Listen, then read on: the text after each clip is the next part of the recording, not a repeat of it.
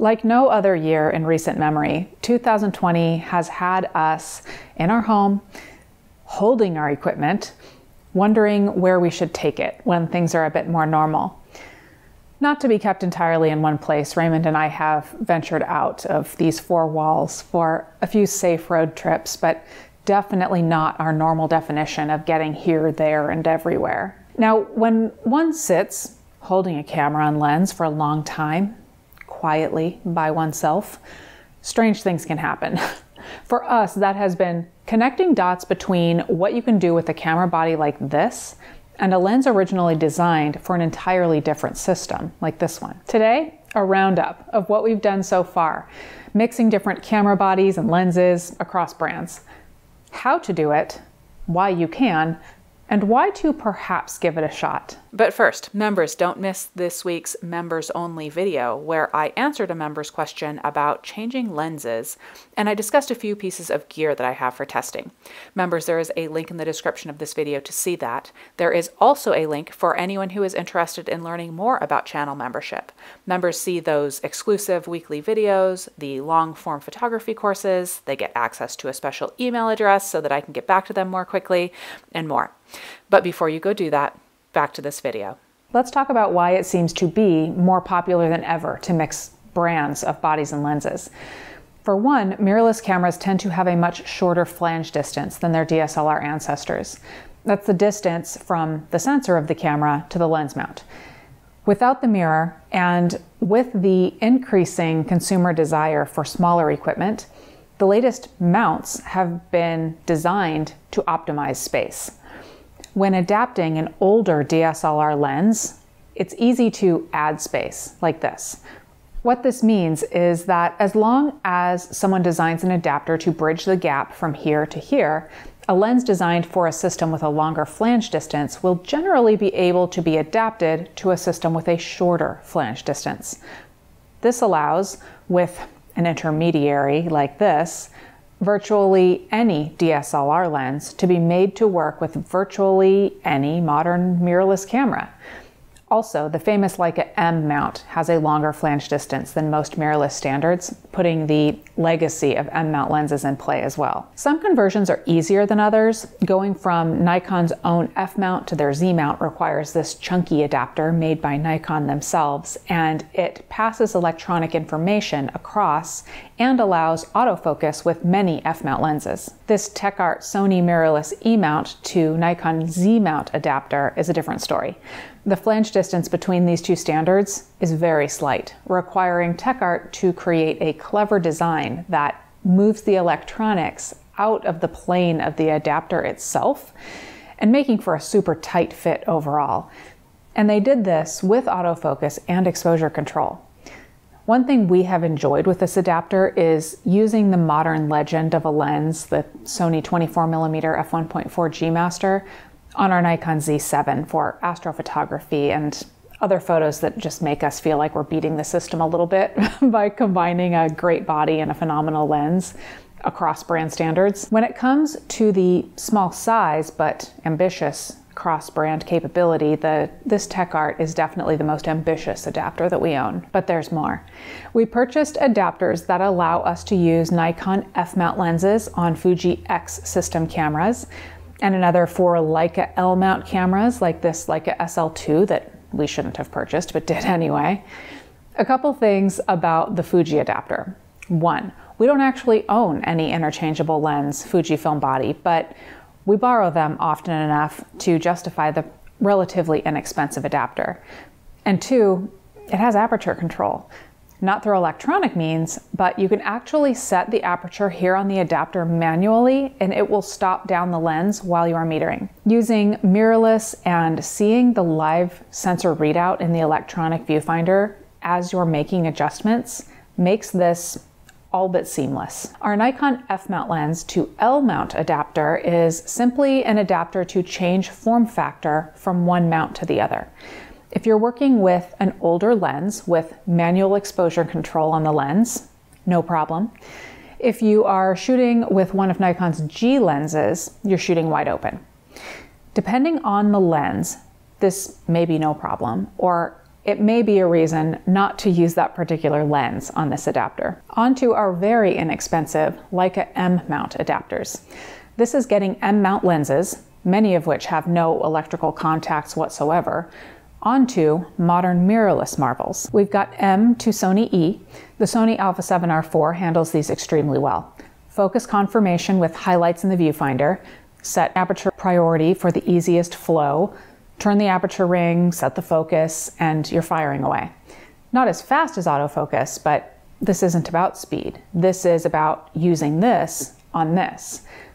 And we don't own one, but TechArt actually has an M mount to Sony adapter that cleverly moves the M mount lens in and out on the adapter, giving you autofocus on M mount lenses that were never designed for autofocus. And M to L. We don't have any Leica M mount lenses, but we do have this Voigtlander 28mm and this 7 Artisans 50mm, both of which are M mount. Connect them up and work these two rings like it's 1977 or even 1957. M to Nikon Z. This was our first M mount adapter when, silly us, we were trying to make a Leica Q2 out of a Nikon and a Voigtlander. Don't get me wrong, it actually works great. And then we actually bought a Q2 because we spent money on cameras instead of non-essentials like food and socks and such.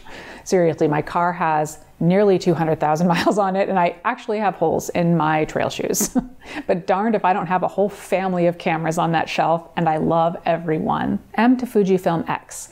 Again, no X system cameras here that have interchangeable lenses, but when we have the privilege of borrowing them, we're equipped to adapt. Another thing we don't own are Canon EF DSLR lenses, but when we are able to borrow or rent them, we can use them on our Nikon Z cameras with this adapter. And this one does allow you to control exposure from the camera and does autofocus the lenses competently. This is from TechArt, and we did actually give it pretty high marks in the review that we did. One thing I should note, for many lenses and adapter combinations that don't have any electronic interface, if you are using a camera body with in-body image stabilization, you can register lenses with the camera manually in the menus. This will keep the camera's IBIS working for you, since many cameras do allow you to tell the camera what your lens focal length is. This is very important so that the stabilization is applied in the right way to support your field of view. If you have it set wrong, you might see some pretty radical image shifting through the viewfinder, which also undermines the effectiveness of the stabilization itself. Also, since many combinations won't be communicating between lens and camera, you won't have the full set of EXIF data that you're accustomed to. Specifically, you normally won't have the lens name or the aperture in the EXIF data, but you will have the shutter speed, ISO, and the other settings that are from the camera body itself. If that bothers you, I'd encourage you to take a deep breath.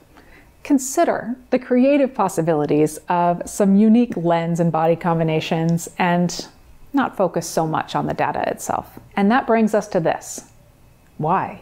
I can't speak for all of you, but for Raymond and I, in the age of mirrorless cameras that from a distance are all very similar, it truly is lenses that can distinguish one from another. And when you can cross over like this, the possibilities are amazing and endless.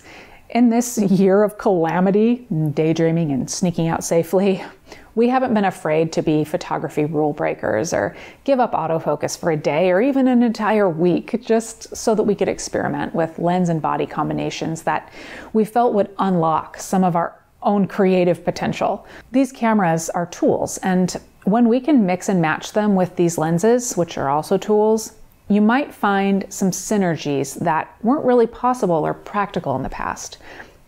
It even feels a little subversive to take a modern mirrorless masterpiece with screens and screens of settings and adjustments and customizations and mount a lens designed decades ago on it. And maybe, just maybe, depending on how that lens uniquely renders light onto that modern sensor, perhaps you can capture some of that magic from days gone by, or maybe that very tangible old or even newer lens just causes you to adjust your thinking and your vision. Maybe that manual focus slows you down to wait just an extra moment for that perfect scene.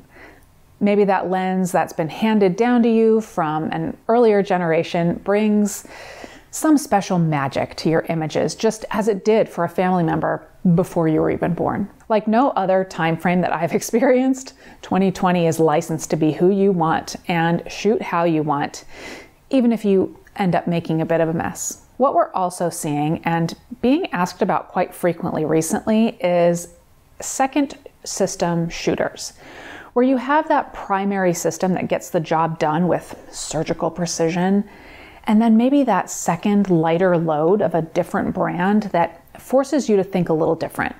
For many of you, that's either been Fujifilm or Leica, where it may or may not be your primary brand, but somehow one or more have ended up on your shelf regardless. Adapters let you steal a bit of magic from one brand and apply them to the other. Like I do quite often, I've put some links in the description below to the various adapters that I have discussed in this video.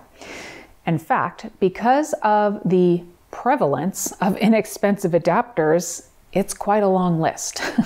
But you won't see too many high price tags in those links. The adapters that provide autofocus and or aperture control are always more expensive, but frankly, the ones that simply adapt the form factor of the lens mount to that of the lens, they're very inexpensive and sometimes even more fun. I'll leave those decisions up to you though. Now today's question. What have you done with adapters? Or what do you want to do?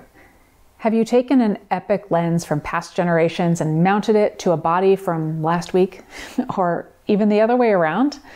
Let me know down in the comments. And this is where you all can help as a community too. When people do have questions, even though I feel like I have a lot of adapters, there are combinations that I haven't even considered or scratched the surface on. So don't be hesitant to scan down those comments and see if you can help out a curious peer. And as always, please click the like button and subscribe. I post new videos every week on all things photography and sometimes even photography adjacent topics. Thank you for watching.